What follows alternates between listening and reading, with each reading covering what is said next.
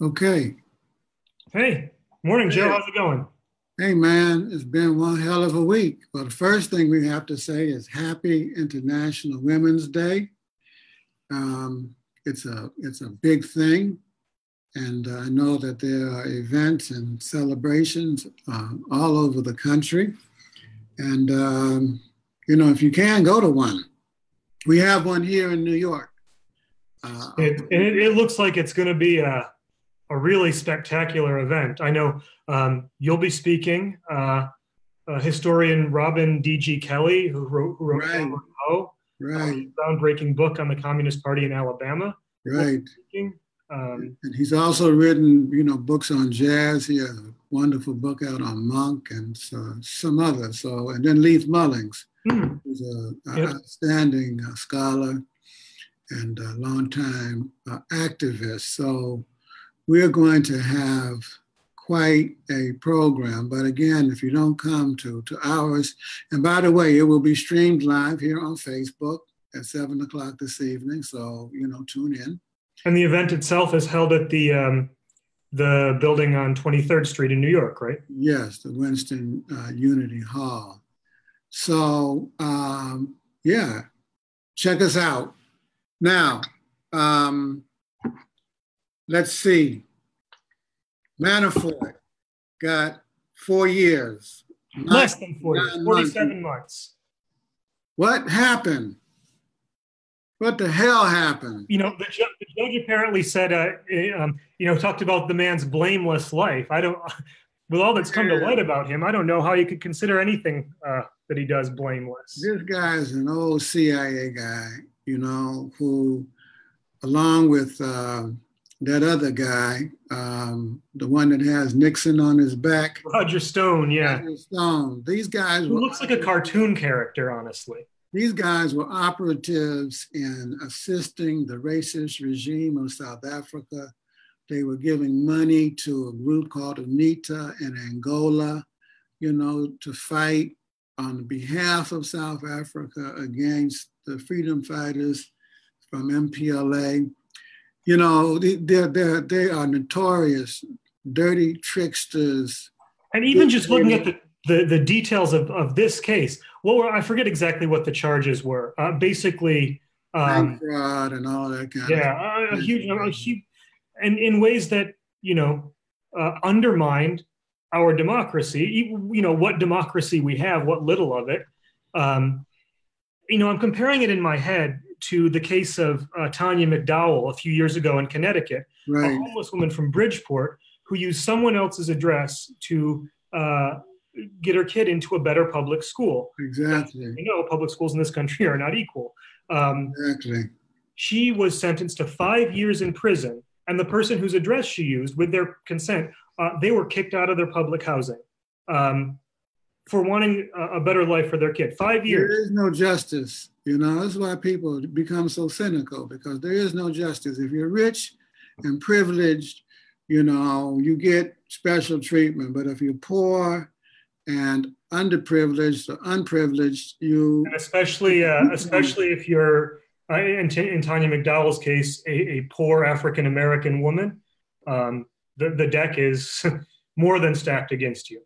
that's why we need a radical reform of the criminal justice system, on behalf of the working class and people of color and women in this country, because Sometimes I fantasize about what it would be like if the Bible says what the first shall be made last and the last shall be made first. yeah, Sometimes I fantasize about what would happen if the robber barons and the bank CEOs and the Manaforts and the Madoffs and everyone were treated like um, poor working class African American or Native or Latino people in the criminal justice system. right, right, right. It's kind of like a reverse Planet of the Apes kind of Yeah, yeah. scenario, right? Yeah, there'd be all hell would break loose, They'd be, I think they would have a hard time.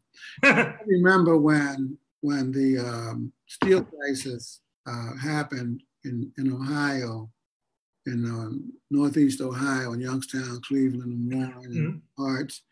I remember that, certain sections of the population that were doing well off, when they lost their jobs, oh my God, they took it really, really hard, much harder than the African American and Puerto Rican population, who had always had it hard, Yeah, But who were experienced it. Groups committing suicide, drowning themselves, shooting themselves, and those who survived ended up, severe drug abuse, alcohol. They just didn't know how to cope, But that's one of the sort of narratives around what's happening in the country right now.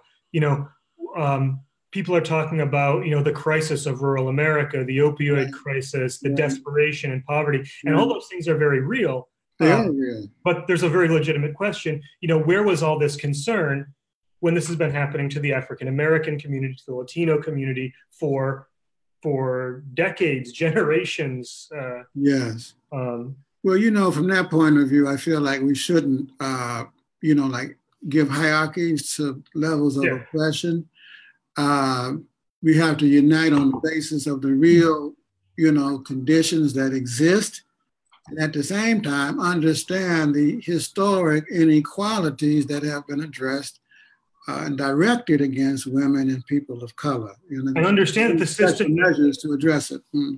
Understand the system that generates and perpetuates those is the same one that's responsible for the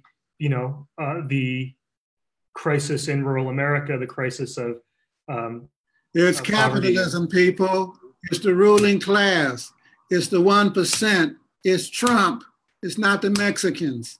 It's not Black people taking your jobs. And it's not poor white people that are dragging rich white people who are exporting those jobs abroad. To the third world where they pay them a penny an hour. That's what's going on. So one of the things we say is dream world, huh? One of the things we say is no double standards. That's part of equality. That's right. So thinking about Manafort and McDowell, thinking about all the injustices, no double standards. No double standards. Which brings us to Ilhan Omar. And, yes. So can you give us kind of an overview of how things have unfolded, Joe? Well, I haven't been following it extremely closely, but it seems that the representative from Minnesota, who's an outstanding advocate for women and for poor and working people, made a comment earlier in the week in which she said that there were certain forces in this country that were pushing for loyalty to other countries. And that was interpreted by some of the Jewish members of Congress, particularly a representative from New York, as what they're calling an anti-Semitic trope. And there is a history of that. But I have to say that I wasn't aware of that history. I had never heard that in connection to the Jewish people. And so I imagine that was the case with respect to her, and so there was a big uproar, and I guess the House of Representatives passed a resolution yesterday condemning all forms of anti-Semitism and racism and Islamophobia and anti-gay and prejudice and so on and so forth. It's actually it's quite a good resolution because it specifically targets the events in Charlottesville. It points out that that Jews are not the only people who've been targeted with this attack of dual loyalty. It's also been widely applied to Muslims in the United States, especially by the right wing, to Catholics. They mention JFK's presidential campaign. So it's a strong resolution that really, I think, directs blame where it's due, which is on the far right. And the hypocrisy, of this issue is that the Republicans have been the biggest anti-Semites out there, repeatedly. And, so, where were all of these, cries of outrage when, the Republicans were engaging in these kinds of, even Trump was circulating tweets, Oh yeah, anti-Semitic messages and so on. Yeah, talking about resurrecting these anti-Semitic conspiracy theories around like George Soros and yeah. But look, anti-Semitism is not a myth. It exists. And, one of the things that, I'm acutely aware of is this term, the Jewish lobby. I don't like it. I don't like it because it singles out a particular people for being a influence group. You never hear about the WASP lobby, the White Saxon Protestant lobby, and they're the biggest lobby on the planet. Well, the WASP lobby is just called Capital. You know what I mean? But people who come out of the United Kingdom who live in the United States are not singled out, as, purveyors of greed and influence and, manipulation and control the way the Jewish people are. And so the term itself, I think, is, at least in my view, extremely problematic. So we have to be sensitive to that there is a national question with, that involves the Jewish people. And we can't ignore that, as we, build unity and take on what is a fascist-minded administration that is using racism and anti-Semitism as organized. I'm sorry, go ahead. No, I was saying we have to again sort of lay blame where it's due. Criticism of the apartheid policies of Israel is not anti-Semitic. The Netanyahu government does not speak for all Jewish people. It doesn't even speak for the majority of the people of Israel, from what I understand. It is just as Trump and his fascist-leaning, fascist-minded clique do not represent the majority of the American people. The same for Netanyahu. The apartheid policies pursued by Israel, this horrible law declaring Israel the nation state of the Jewish people, relegating Palestinians legally, formally to second-class status, that is the work of the far right. It is not. It does not represent the Jewish people as a whole, or even the Israeli people as a whole. And criticism of Israel is not anti-Semitism.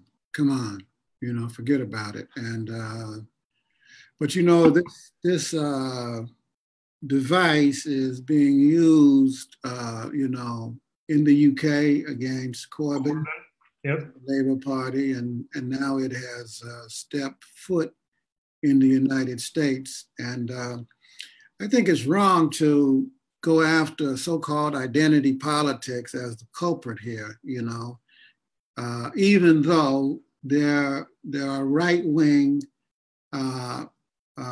elements in different nations and different nationalities that use nationalism, extreme right-wing nationalism, in order to promote their point of view and policies. But at the same time, there's a left in each of these communities, nations and nationalities, and a criticism of what's of the nation is not necessarily, and in most cases, not a criticism of the people.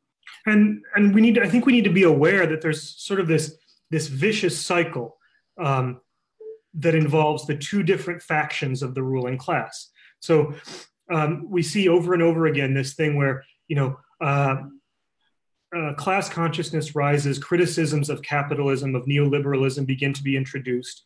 And then the right wing, as it did in the 1930s in Germany, sneaks in, uses anti-Semitism, uses racism, uses sexism to try and distort that, to say, it's the fault of, it's because women now make more than men, or it's because immigrants are taking the jobs, or, it's the Jewish banking, whatever, the globalists, or this, that, and they use that to distort, right, the class consciousness that's growing.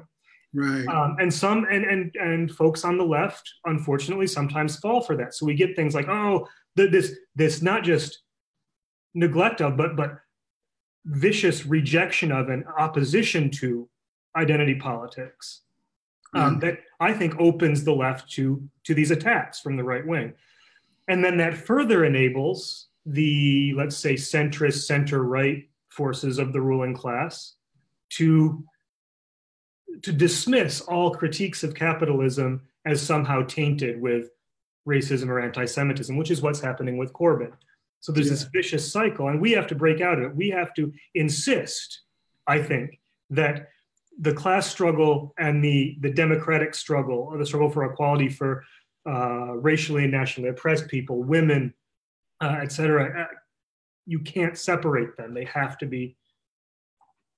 Exactly. So let there be no misunderstanding. We stand with the representative from Minnesota in her fight on behalf of women and oppressed people, and the representative from Detroit took John Conyers' place, and with AOC, and by the way, Bernie Sanders and Elizabeth Warren took good positions on the issue early on, and that is to their credit, I think. So it looks like Joe Biden is going to jump into the presidential race, and Sherrod Brown dropped out yesterday. So things are heating up in the Democratic. Are you a Biden man? Do you live in Pennsylvania? I live in Pennsylvania. He's from Scranton, right? Right. But he represents Delaware, or represented Delaware. Yes. Yeah, I mean, whatever. I guess that's my take. Somebody was posting early on about on Facebook about like, woo, so excited, Beto O'Rourke, Joe Biden, who's it going to be? And I think the comment I made was, Joe Biden is cold pizza and warm beer, and Beto O'Rourke is the stock photo that comes in a picture frame. Like neither of them seem particularly like. Well, we'll see what happens. The energy of this the electorate is very volatile, and I still think that there's a possibility that a dark horse candidate is up there. They may be already in the race that's going to electrify the country, and but I may be wrong. We'll see what happens. I think people want change. I think people want change, and but they also want to defeat Trump. So there will be a balance between change and defeating. Yeah, and the important thing to remember is that I think anyways is that it's not the candidate that forms the movement. It's the movement that shapes the political terrain well, there's a hell of a movement out there. There's no doubt about that. It's deep and thoroughgoing, and that's a good thing. Speaking of movements, there was a bill put in before the Congress last week calling for Medicare for all. And that is our action of the week. You can find a petition on our website at cpusa.org, and also on our Facebook page. We urge you to circulate it, share it with a friend. It's a very important development. So that, people will have finally access to health care. And that showed the importance of the Sanders candidacy last time, because it put issues before the electorate that moved the discussion. And also the importance of the Affordable Care Act, which, it was not what was needed. It was only a fraction, a first step. But without that work in 2010 of winning that, we wouldn't be talking about Medicare for all. Absolutely. Again, happy International Women's Day. Hope you join us tonight here on Facebook for our Not Going Back program featuring Robin D.G. Kelly and Professor Leif Mullings. I'll also be sharing some stories. So, and if not, then we will see you next week. So have a good one, and fight the ruling class power. Fight the ruling class power. Take care.